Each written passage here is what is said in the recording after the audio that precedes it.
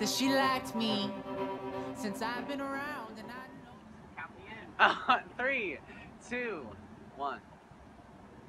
We chose to cut our record at Sonic Ranch because our producer Mike Marsh had really good things to say about the studio. It's on this large con car, and it's the world's largest residential recording studio.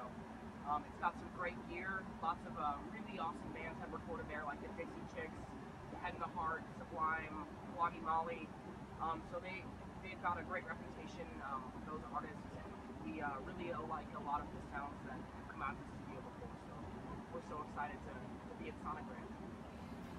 So yeah, one of my favorite things to do on the road is called rest stops, and that's where we stop at any rest stop that's around some of the bigger cities we've been playing.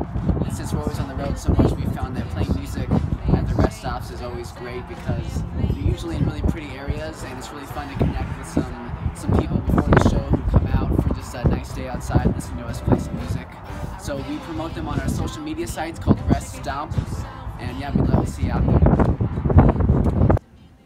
Working with Mike Marsh has been awesome. He's just such an incredible musician, and he's able to shed so much great light on a lot of our songs. And not only that, but he's super confident in the project, which is really exciting for us. And having him be so excited about it really gets us, pumped for the album. And selfishly, as a drummer, it's amazing to be working with such an incredible other drummer. And he's been able to help me with a lot of cool suggestions about what to do, what to play, and how to play.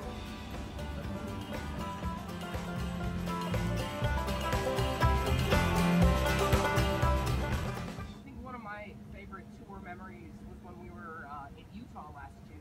We discovered pretty quickly that Utah has some pretty strict laws about playing in bars if you're under 21, and unfortunately I couldn't play a couple of the shows that we had when we were in Utah. I remember one night I was sitting outside of the bus and they had to play the show without me. They were playing one of my songs. I was just sitting in the back door listening. I was kind of sad. But we missed another show because they wouldn't let us play because I wasn't 21, and we ended up going and staying at a youth hostel, and we ended up playing a show there for all the people that were staying at the youth hostel, and we met some really cool people from all over the world, and we just had a great time playing music. What I hope is that this album hits our fans the way that some of my favorite albums have hit me, where every single word on the album felt like it was in place, every single note felt like it was put there. So I'm really excited to be crafting an album that I think a lot of our fans are going to be excited about. So to be honest, I'm just as excited as some of the people. I'm excited to see what comes out of this studio.